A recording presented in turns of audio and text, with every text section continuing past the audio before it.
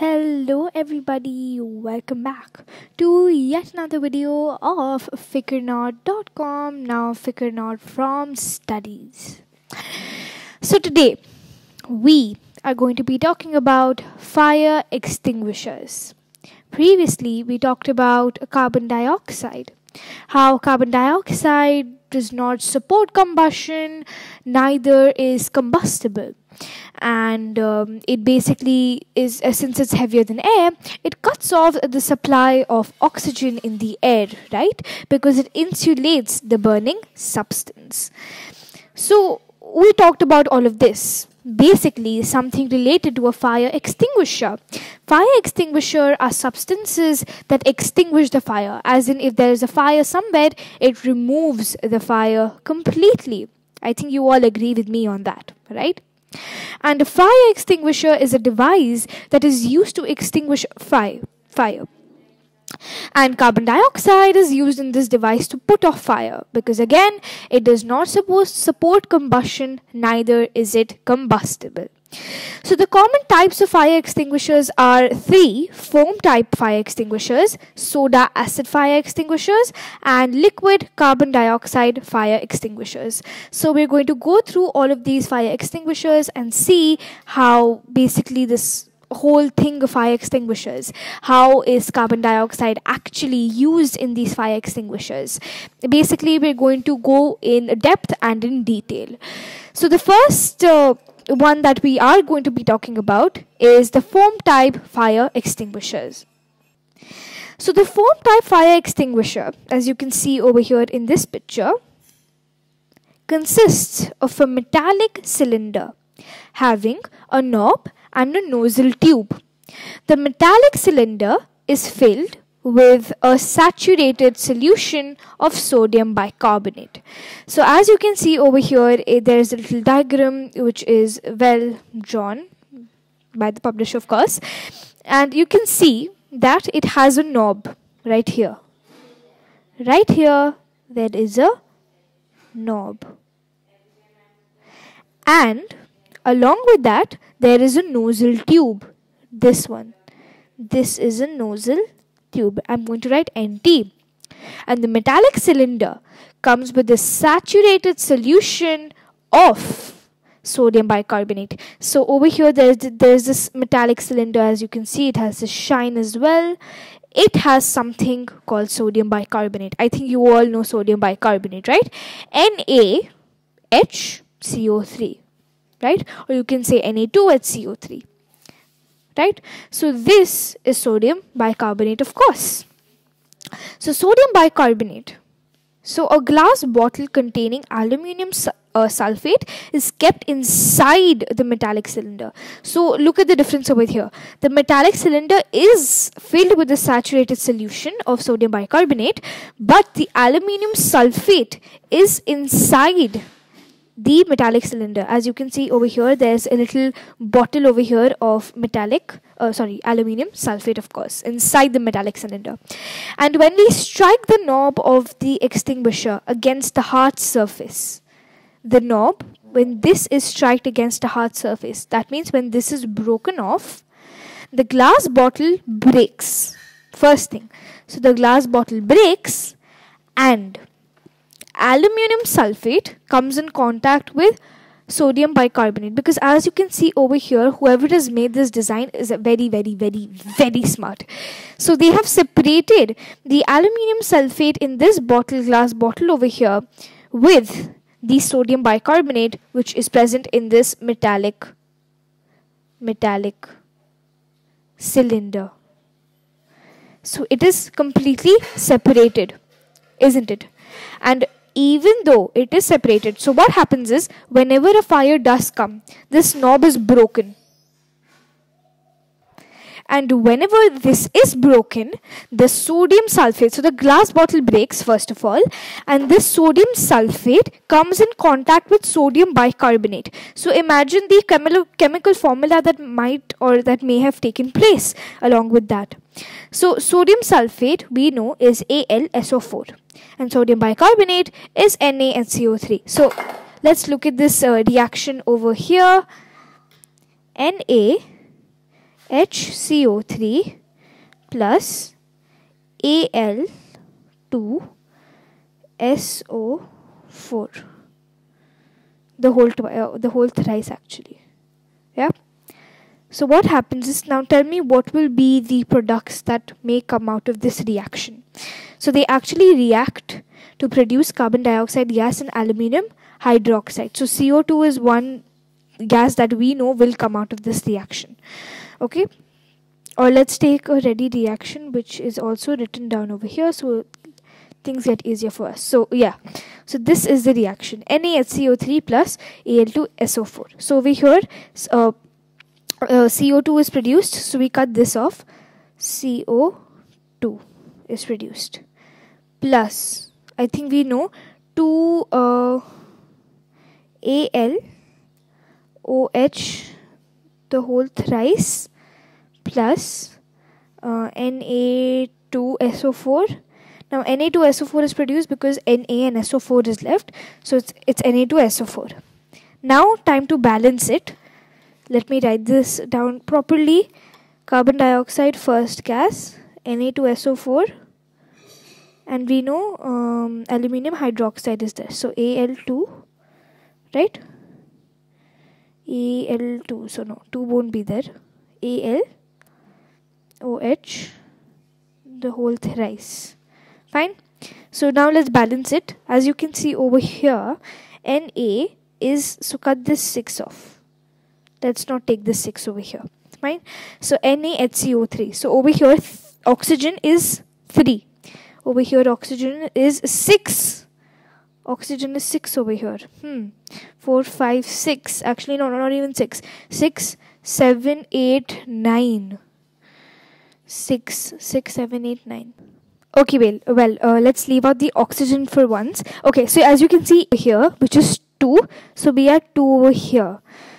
So when we add 2 over here, oxygen becomes 3 2s are 6, 7, 8, 9, 10, 11, 12. So oxygen becomes 12. While over here, oxygen is 4. So over here, what we do is we'll add, let's add 3 over here. Not even 3. Actually, let's add, what do we add? 6. We'll add 6 over here. And this is 4 and 3. So when we add 6 over here, that means we'll add 3 over here. So 3 2s becomes 6.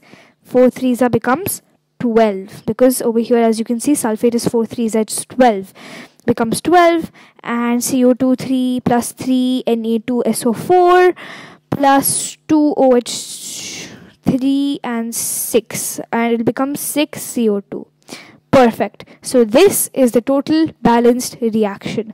So at the start it may look a little confusing, but when you balance it, it will become perfect. So the final reaction balanced, the balanced version would be 6NaHCO3 plus Al2CO4 the whole thrice, 3, which gives 3Na2SO4 plus 2AlOH the whole thrice, which is a precipitate. That's why the arrow is downwards like this.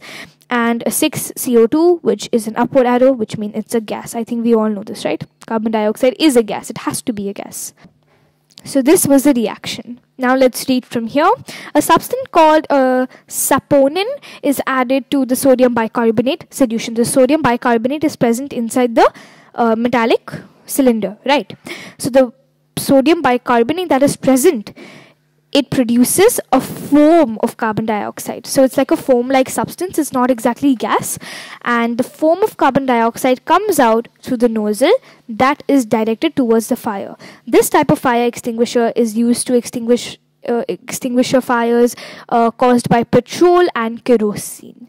Specifically, because it may extinguish fire. I keep saying extinguisher. I'm extremely sorry.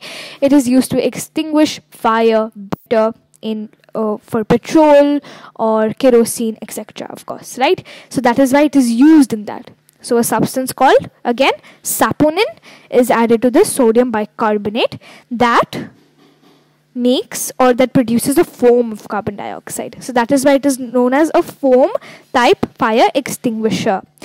Perfect. Now just for revision, one thing is there is a knob, there is a nozzle tube, present, and the metallic cylinder is filled with saturated a solution of sodium bicarbonate, and the inside the metallic cylinder there is aluminum sulfate, and when fire is there, the knob is broken, the glass bottle is broken, the aluminum sulfate, it reacts with of course sodium bicarbonate, which creates NaHCO3 plus Al2SO4 the whole thrice. So it gives aluminium hydroxide, it gives sodium sulfate, and it also gives out carbon dioxide, of course. And a substance called saponin is added in the sodium bicarbonate solution that creates a foam-like substance, and this fire extinguisher is used to extinguish kerosene and petrol fires, basically any diesel, right? Now, soda acid fire extinguishers. A soda acid fire extinguisher consists of a container filled with sodium bicarbonate solution. So a sealed glass bottle containing sulfuric acid present inside the container. So this is what a soda acid fire extinguisher consists of, and this is what it is, like the composition of it. So again, a soda acid fire extinguisher consists of a container filled with a sodium bicarbonate solution, similar as the foam type fire extinguisher. And in this case, again, inside the metallic cylinder there is the, so I'm going to zoom into this picture. Yeah. So again, inside this you have the sodium bicarbonate inside this metallic cylinder, and inside this glass bottle, sulfuric acid is present inside it, inside the container basically. So what happens is, oops, I'm extremely sorry. this hasn't happened the first time, but I'll make sure. Never mind. So when the extinguisher is to be used, the glass bottle containing the acid is broken by striking the knob. As a result, sodium bicarbonate and sulfuric acid come in contact. So same thing which happened in the foam type fire extinguisher.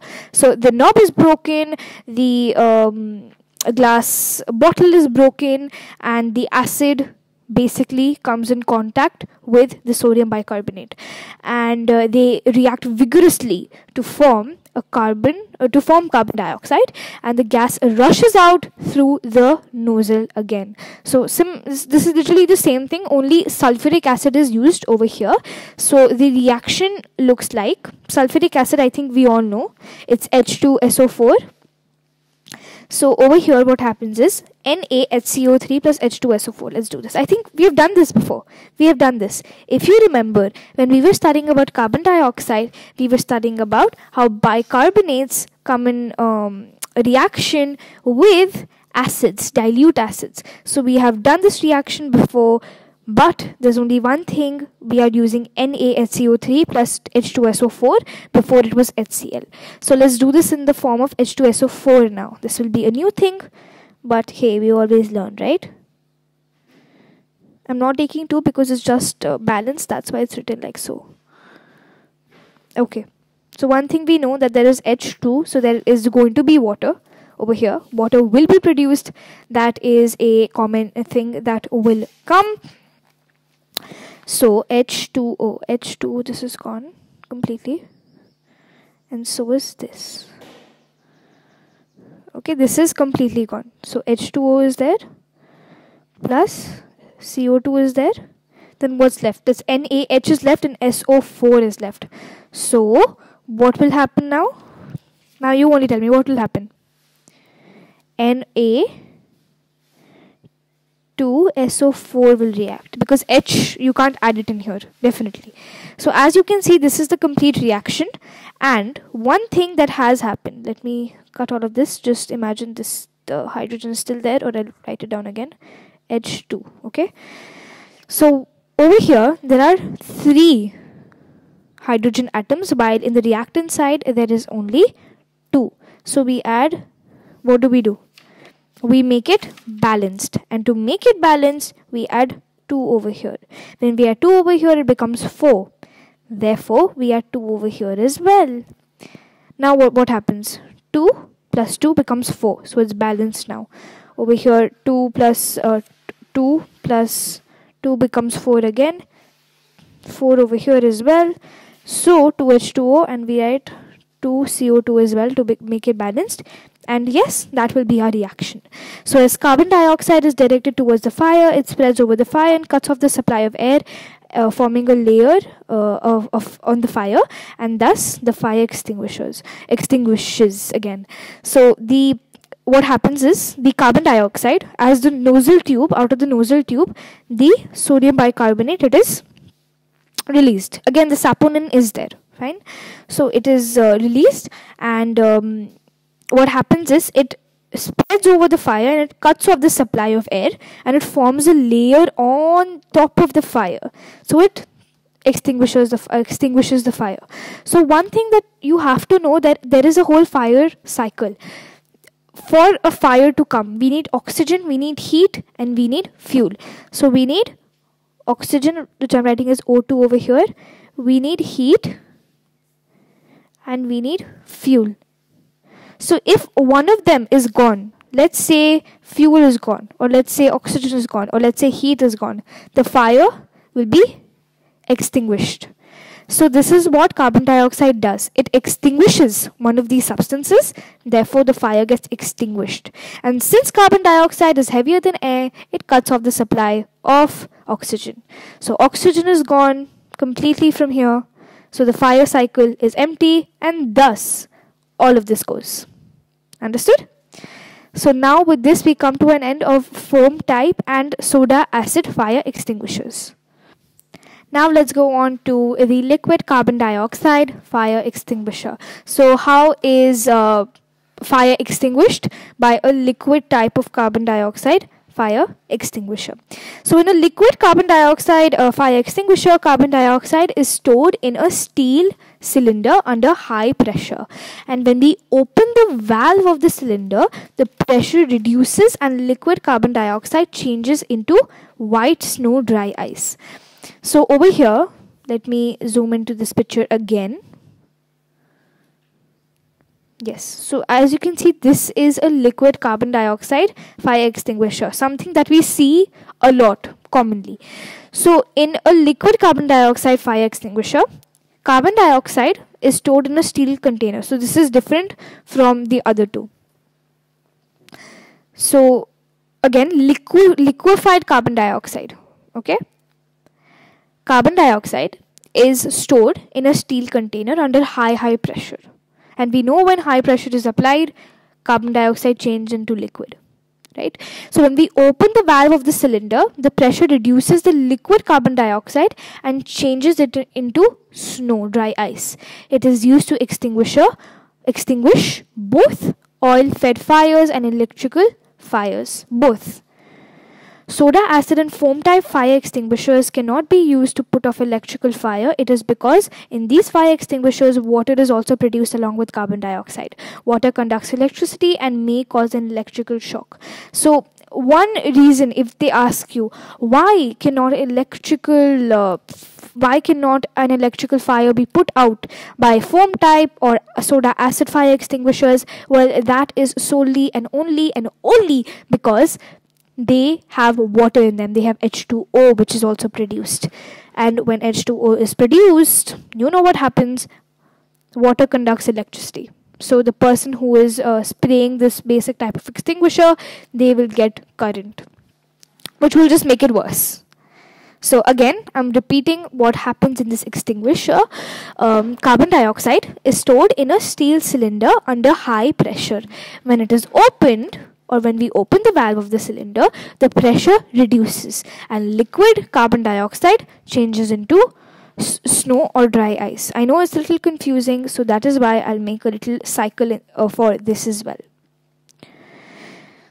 So carbon CO2 under high pressure, which I'm writing as HP over here, changes into liquid CO2. Now this liquid CO2, when opened, WO, when opened, pressure reduces. And when this pressure reduces, what happens? It changes into dry ice. And it is used to extinguish both oil-fed fires and electrical fires. Perfect. Now with this we come to an end of fire extinguishers as well. Fire extinguishers as a whole, we are done with foam type fire extinguishers. We're done with soda type fire extinguishers, and we're also done with liquid carbon dioxide fire extinguishers. Now we are going to talk about the carbon cycle. How the addition of carbon dioxide in the atmosphere affects human beings, animals, and plants, and also the removal of carbon dioxide from the atmosphere. In the next class, we'll be dealing with the greenhouse effect and global warming, and also carbon monoxide actually. And after that, we'll be basically done with the chapter. After so many videos, we'll be done. Perfect. So let's start with the carbon cycle first to start off with. So the carbon cycle talks about the percentage of carbon dioxide in the atmosphere. It is about 0.03%, and we learned that, right? In atmosphere it is about 0.03%, and it remains balanced through the carbon cycle. Carbon dioxide is introduced in atmosphere and consumed continuously. Thus the addition of carbon dioxide in the atmosphere is balanced by its removal. So if we take out, or if we produce carbon dioxide from our body, the plants take it in. So it is completely balanced, and that is why this carbon cycle works perfectly with our community, or with the world.